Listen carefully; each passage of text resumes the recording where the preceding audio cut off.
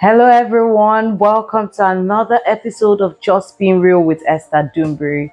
The last time we're here, we're talking about why ministers fail, and we looked at the topic take heed, and that's the topic I would like us to continue with today. Not only is it important to know why ministers fail, we need to know what we are supposed to do not to become victims of the same situation. So today we'll be looking at how do you take heed. You know, we said last week one of the reasons ministers fail is because they do not take heed. They do not take heed to themselves the same way they take it to the flock that God has given to them. Even as Christians, we do not take heed to ourselves. And one of the most important points from last week is the fact that you can slip out, you can slip through your fingers if you do not pay attention to yourself, pay attention to your doctrine, pay attention to your growth in grace, pay attention to your walk with God. So today we are looking at how do you take it? What are the things you need to do to take it? Our first text for today will come from Deuteronomy chapter 6 from verse 6 to 12. It's a long read, but one of the things that happened there was Moses coming to talk to the children of Israel, telling them about what God says he was going to do to them if they obeyed, and not just obeyed, they lived consistently with his instructions. So he was saying that they are meant to teach their children diligently. They should talk about these instructions when they sit in the house, when they walk by the way, and when they lie down. Even when they get up, these instructions should be continuously passed to their children. And God had made so many promises to them. He will give them houses that are full. He will give them barns that are full. He will give them wells they did not dig. He will give them vineyards they did not plant. Beware lest thou forget the Lord, which brought thee forth out of the land of Egypt from the house of bondage. And if you're going to think, if you're curious, you would ask, how can they forget? How? For heaven's sake, he brought them out of Egypt. He did a lot of miracles to take care of them, to provide for them, to protect them. How can they forget someone who has been so kind to them? Yes, that's one big question to ponder on. But what that shows us is the weakness of humanity. There is a tendency for us to forget. We can forget that God was once good to us. We can forget that God did amazing things to us. We can forget that God is to be feared. More in as much as we talk about God being love, God being Jesus being your lover, the Holy Spirit being your friend, we must never forget the fearful part of God. So if God says, these things I've told you, continue to do this, continue to do that, because he knows that the human nature will forget, then we can categorically say that right now God expects us to remind ourselves of his instructions, of his commandments, of his faithfulness, of his mercies, because we also have a tendency to forget. See, there are two sets of people who believe they can never forget and usually end up being the ones who backslide. Number one, people who come from a church where they've been taught the word. They just have this confidence that, no, I can never backslide. I can never miss it. I've been taught. Without remembering that they can also forget. What about people who have had several spiritual encounters? There's this false confidence it gives them, thinking that they can never miss it again. Now they know God. Now I know God. I can never fall. No. If God did all those wondrous things in the lives of the Israelites and they still forgot, there's nothing that says any other person will not forget. For heaven's sake, Israel wasn't the nation that was supposed to backslide at all. They had a lot of encounters with God. In short, It was that over familiarity with the spiritual that made it difficult for them to accept Jesus Christ and recognize the Christ in him when he came. They had seen it all. So take for instance, when they were in the wilderness, their fathers were supernaturally fed for 40 years in the wilderness, and Jesus comes and feeds 5,000 people, and you think they'll be impressed? Okay, what about the walking on water at all experience? For heaven's sake, Moses parted the Red Sea, and a whole generation, thousands of people walked on dry land. Jesus walked on water, and the Peter that said, "Should I come?" that came was drowning. How do you think they will consider him more powerful than Moses? Okay, what about, okay, Jesus raised the dead. What about Elisha? Elisha raised the dead. In short, Elijah raised the dead. Elisha's bones raised the dead. Jesus opened blind eyes. Yes. Elijah was so powerful, he blinded soldiers, then restored their sight afterwards. So you can imagine that, for heaven's sake, what is Jesus doing that we haven't seen? Who's this? It can't be. It should. Anyone who must be greater than Moses, greater than all the prophets. So this is definitely not the person that we are expecting. They are seeing almost everything that you can term an encounter. And see, you would have thought that having gone through that experience will cause them to love God and never let him go. But no, those were the things that made them get over familiar with God. Those were the same things that caused them to fall. So some of the things that should immune us from backsliding can actually be the reason that we become hard-hearted if we do not take heed to ourselves. So I respect you. You've seen angels. I respect you. You've been to heaven several times. I expect you. You've had many esoteric encounters. No problem. But if you do not take it to yourself, those same experiences, you walk and the Bible comes alive to you. You talk and you lay hands on the sick. God does mighty miracles through you.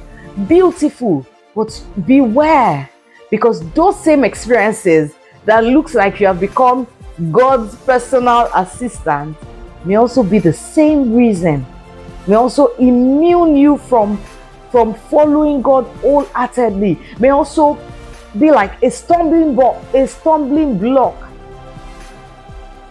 and then you become hard-hearted if you do not take it to yourself. See, which is why Moses warned them. Moses had to warn them. He said, God has done great things for you, and he will still do more. He will give you cattle, he will give you flock, he will give you olive, he will give you the vine, the silver, the gold, everything. God has done all these things for you and will do more. But don't turn your back on God. Don't forget who God is to you. As you call him my lover, remember he's the judge. As you call him the comforter, remember that he's also the consuming fire. As you love him for being faithful to you, remember he's the one who will judge all the secret talk, the idle talk that we put out there. Don't become so familiar with God that you soon begin to place yourself on a pedestal that causes you to be hard-hearted when God comes to you in simple ways. So you are saying, I don't do miracles, I don't do all those things. Maybe Esther is not talking to me. Wait, what about you who's promising God, God, if you bless me, I will serve you all my life. If you give me this 1 billion naira contract, I will never leave church. It's a lie. If you think that the blessings of God are the reasons you will not leave God, the children of Israel, they are our example. God blessed them mightily, but they turned back from God many times and served Baal. Baal was the god of prosperity. And despite the fact that God made them prosperous, they still went after idols. of the same prosperity that God gave them on a platter of gold, just because he loved them. So when you begin to think that, if God just blesses me with a car, it will be easy for me to focus on God, rethink it. Because what Moses was saying is that when your heart becomes full, when there are so many things, your house becomes full, there are so many things around you, it's possible that these things begin to migrate into your heart. And when your heart becomes full, it gets harder for you to remember the God who filled your house with the good things that now reside where? In your heart. And if you do not put things where they belong, the things God has given you that should not be in your heart will make your heart full, and you will forget God. We've heard of stories where someone buys a car and tells his family, nobody should touch my car. And if anybody touches his car, it flips and wants the whole world to end. But the moment there's something wrong with the car, it can't concentrate on God, it can't concentrate on things that need to be done, and it's running helter-skelter over the car or whatever item it is. For some of us, it may even be our children. So the Israelites were living in the midst of the goodness, of the evidence of God, miracles left, right. It was a beautiful experience. For heaven's sake, they walked in the wilderness, and the Bible says their clothes did not get worn out. How long do we wear something and before you know it is gone? Their shoes, oh my God, that's amazing, simply amazing.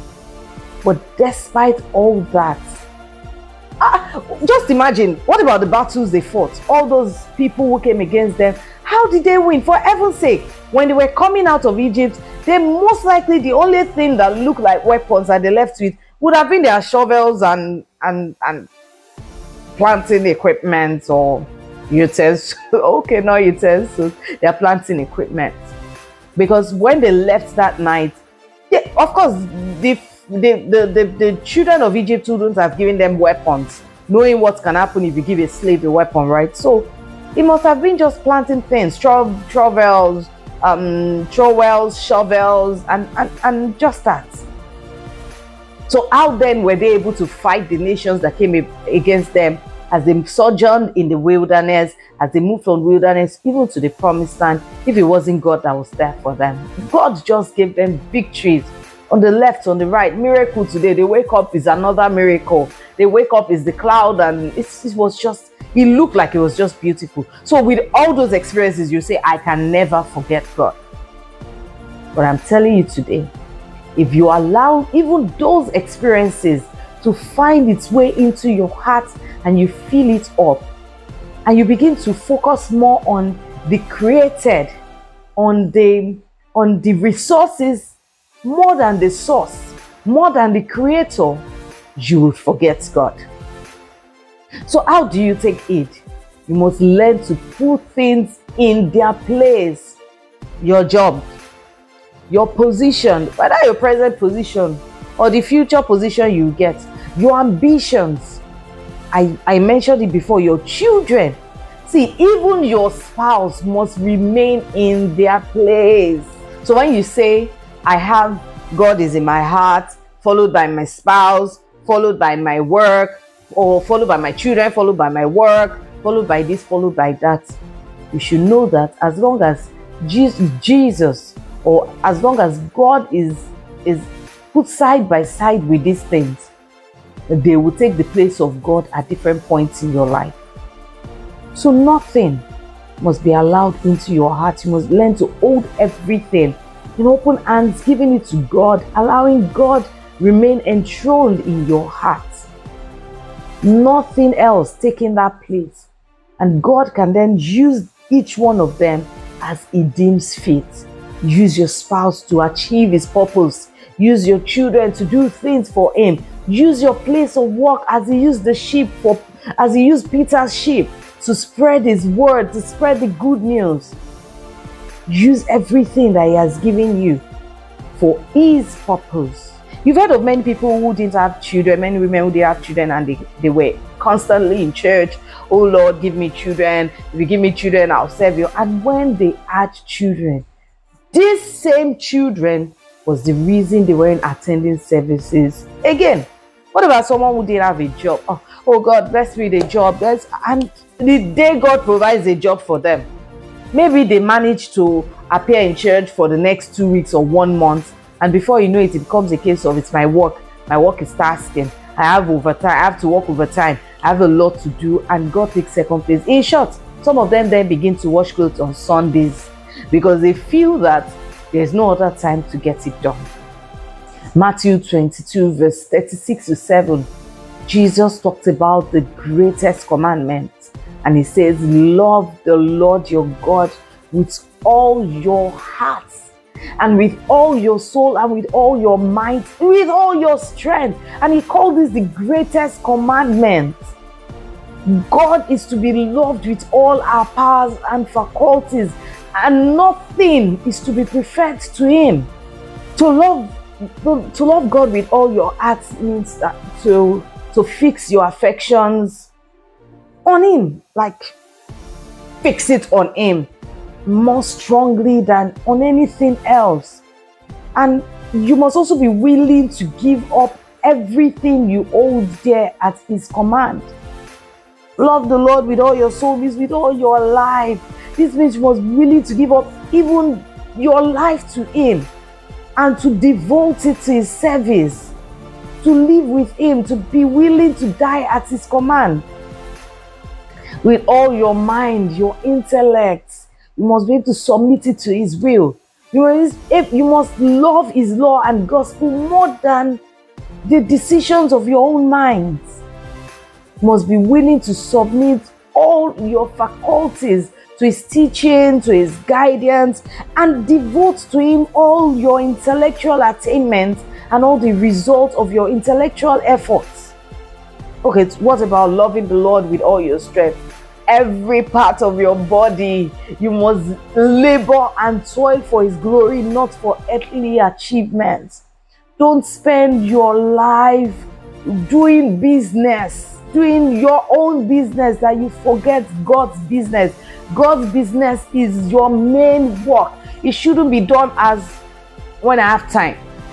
By the way, side hustle. No.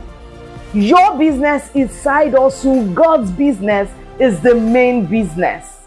Success will reveal what things are priority to you. Pain will reveal it. Failure will reveal it. Lack will reveal it. Abundance will also reveal it. Some people, we never knew they were proud until they had little money in their pockets. And some people are so broke and yet so proud. So, do you cancel attending service because someone asked you to come for a business deal on a Sunday morning? No. Do you sacrifice God's own desires, activities, laws, instruction for mundane things? So every day matters. Every little work, every little decision you make, it matters. Because as great and as mighty as God is, he can be forgotten. And that shows you the beautiful side of God, that you would think that someone so mighty will ensure that no one forgets him. No. You can forget God in the midst of his workings in your life. Blessing, protection, provision can make you forget God. So we need to take it to ourselves that we do not forget him. And when people forget God, they begin to lose their God-likeness. It's the book of Romans 1 verse 28 that shows us what happens when we do not retain the knowledge of God in our hearts. So it's not like they don't know there is God, but they don't retain his knowledge in their hearts. We begin to lose our God-likeness. So many ministers will end up before God, and God will say, I don't know you. You don't look like me. Because along the line, in their walk with God, they began to forget God. They didn't take heed to themselves anymore. They didn't ensure that God is the only one filling their hearts. And they began to lose their identity in God. I hope you've been blessed by this message. Until I come your way again next time, remember you're destined for the top. So keep winning. God bless you.